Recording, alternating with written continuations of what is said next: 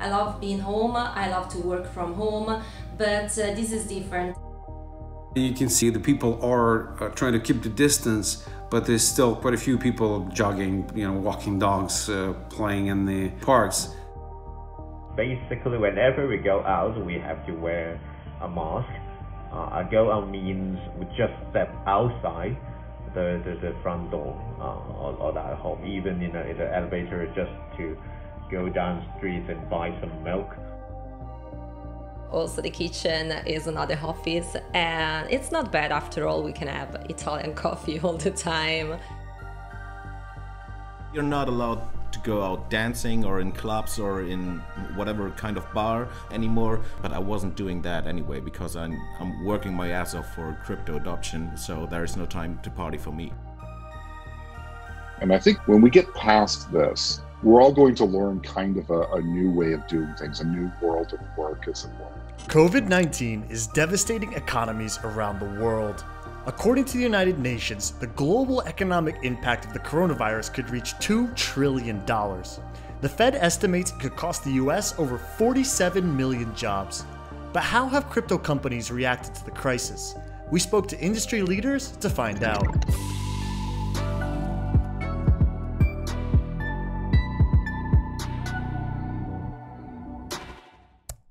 Working from home has allowed me as the CEO to be, in my opinion, be more efficient. I can avoid the chaos of the office, and I can structure my day very clearly.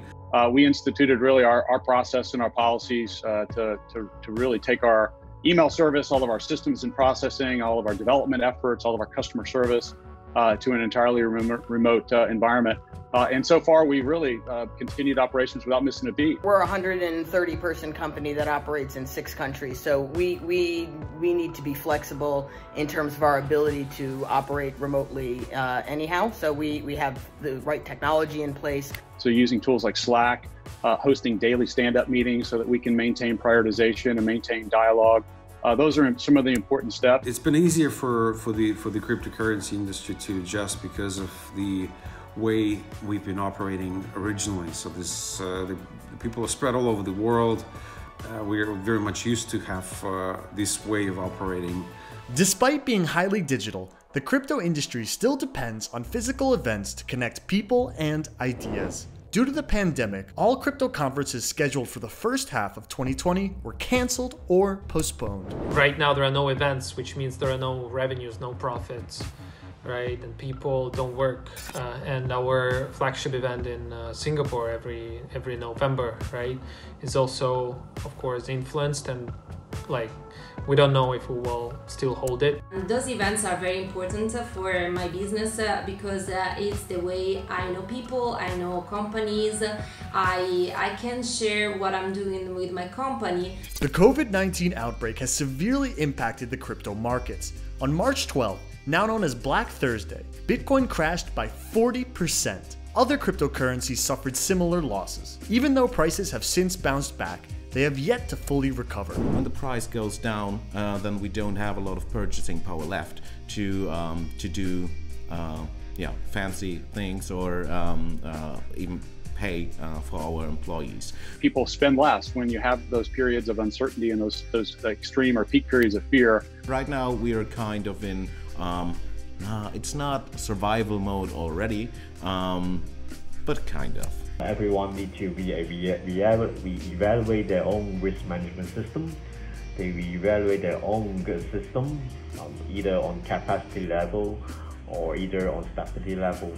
So it's like it's a lesson to the entire crypto industry. Not all crypto businesses were harmed by the market crash. Since the pandemic started, volatility has been surging, and cryptocurrency exchanges have registered record Bitcoin inflows. Volumes are through the roof. The volatility is there. I think we're going to have a record month this month.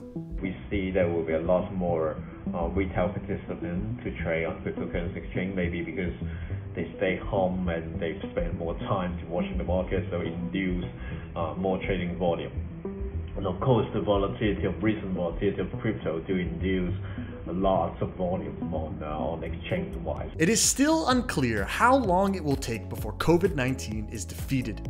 Some signs of hope are coming from China, where the infection rate is slowing down and quarantine measures are being gradually lifted. Since end of February, things are getting much better, and most of our colleagues went back to work in early March. In Shanghai, I saw people sitting in the restaurants. I saw people walking on streets, buying stuff. So I do believe the economy will recover very soon in China.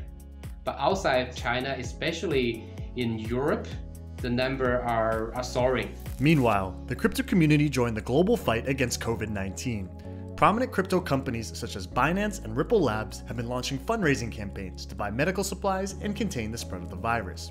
A charity poker tournament featuring crypto industry leaders was organized by fundraising platform The Giving Block. Other companies are developing blockchain applications to improve the efficiency and transparency of the healthcare system. If I want to get a vaccination, I need to know that I am me. I need to know that when I get that vaccination, the vaccine that I have actually is the active ingredient that I will have. I would want a testimony for the person who is giving me that vaccination to be that person. I'm licensed in Tennessee, Illinois. The immunization records actually go to both. What if there's a patient who's actually in both states? How to actually deduplicate that when ultimately that information gets to the CDC. Perfect application for blockchain technologies to actually facilitate a reporting mechanism where you truly have track and trace and all provenance of actually of that chain of trust. As COVID-19 rages across the world, the future of the crypto industry looks uncertain. On one hand, virus outbreak and the following market crash exposed the immaturity of digital currencies and cast doubts on the narrative of Bitcoin being a safe haven. There are people that are losing faith in the cryptocurrency area, still at a very early stage, and it's still very volatile. There is no safe haven at the moment. The only thing that's safe for people right now is cash, because they need the liquidity. However, the real chance for Bitcoin to shine has still to come. Central banks are trying to sustain their economies by cutting interest rates and increasing liquidity. There is an infinite amount of cash at the Federal Reserve. We will do whatever we need to do to make sure that there's enough cash in the banking system. With the Fed ready to print an infinite amount of cash to face the crisis, the risk of hyperinflation is now more real than ever. Will people move to scarce digital assets to preserve their money's value? Being decentralized, being borderless, having a max cap of coins can be of benefit, especially when you take a look at what's happening at the Fed at the moment. I think the selling was it was a panic selling. The fundamental things haven't changed again, and I don't think the belief of people in the cryptocurrency industry has lessened a bit. I think over time, Bitcoin will emerge much differently than other assets, including gold. One, because of its scarcity. Two, because I think it's still early in the adoption curve for cryptocurrency and Bitcoin. The industry being global, being very digital, and providing services 24/7, regardless of any market conditions, any world situations, is actually would help us as an industry to grow further and bring more people to the industry as well. What will the world look like in the aftermath of the COVID-19 pandemic?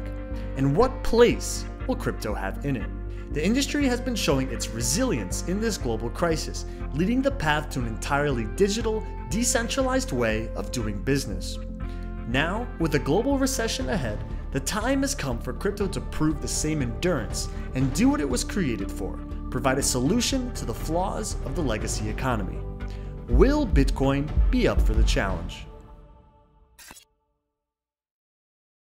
Cointelegraph. Like, subscribe, and hodl.